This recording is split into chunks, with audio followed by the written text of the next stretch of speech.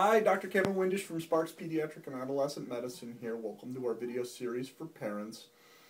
Please remember that these videos are not intended to replace visits with your regular physician. If you have questions, we're happy to see you here in our office, 775-359-7111. We'll get you in the same day, but we really can't help you over the internet or via video or via telephone. Today what we want to talk about is iron deficiency anemia, what it is and its implications for children and where it comes from. And of all the anemias for young children, 1-, 2-year-olds, 3-year-olds, iron deficiency represents 99% of the anemia we see. So it's important to recognize the disease itself and why. So we'll start with what is anemia. Red blood cells are like little boxcars, and their job is to pick up oxygen and deliver it from the lungs to the brain, the kidneys, the heart, and anywhere else it needs to go.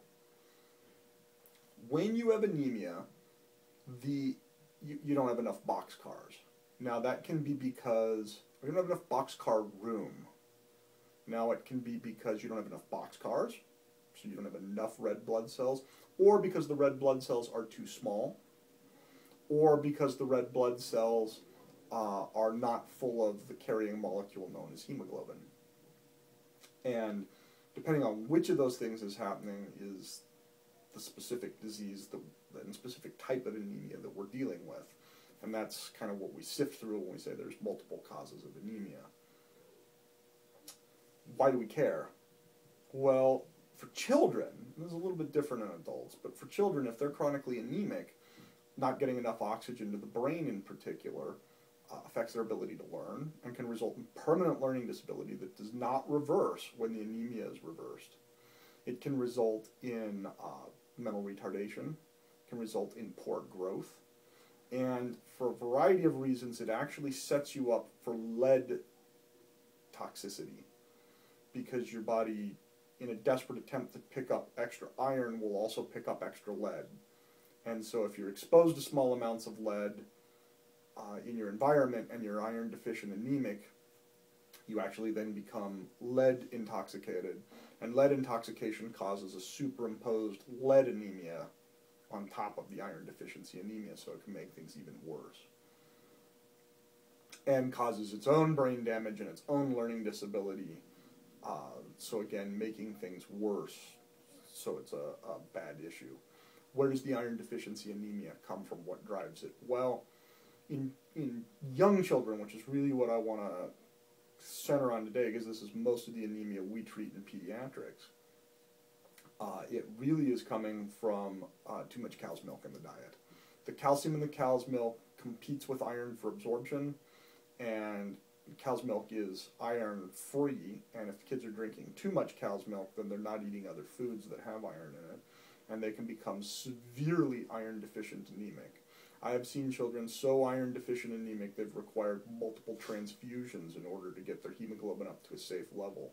And I have personally seen 5 children who've gone into high output heart failure as a result of their severe anemia, driven 100% from excessive cow's milk intake. Now as you look at my face, you realize I'm not that old. I haven't been in practice all that long. And I work in a suburban setting. And I'm not in the inner city of, the poorest cities in the country. And yet I've seen 5 children in high output heart failure from too much cow's milk. It's not rare. So how do we test for anemia? Well, it's a very simple blood test. We draw a hemoglobin, part of a complete blood count. You have answers back in an hour. We can do a finger prick in the office and run it on what's called a hemoglobinometer, but that gives me only limited information, and although it'll tell me if you're anemic, it won't tell me why you're anemic. The complete blood count helps me to know exactly why, you're anemic, although it may not give me the exact diagnosis. It'll point me in the right direction. Is this from iron deficiency? Is this a vitamin deficiency? Is this a genetic disorder? And then I can start to work all of that up with additional tests. In the case of iron deficiency anemia, it's easy to treat. We treat it with iron, and it's over the counter. We have to be careful. There's multiple types of iron available over the counter, And we need to make sure, and they're different concentrations of iron, we need to make sure that the patient's getting what I think they're getting so that they get the right volume of liquid.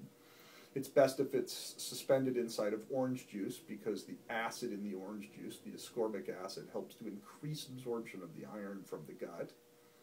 And then we just check the iron levels and make sure that they're rebounding. And if they are, we keep you on the iron on replacement doses until you've not only replaced the hemoglobin, but iron stores. And when those have been replaced, then we drop you down to just a maintenance dose of iron every day. And we leave you there through childhood. Iron does have side effects. You have to be careful with it. Too much iron can be constipating, not the end of the world, but it's annoying. Iron overdose, if children get into a bottle of iron tablets or a bottle of iron supplement, results in pancreatic failure, heart attack, liver failure, and in particular the liver failure tends to get people, actually can result in intestinal failure as well. But the liver failure can be fatal.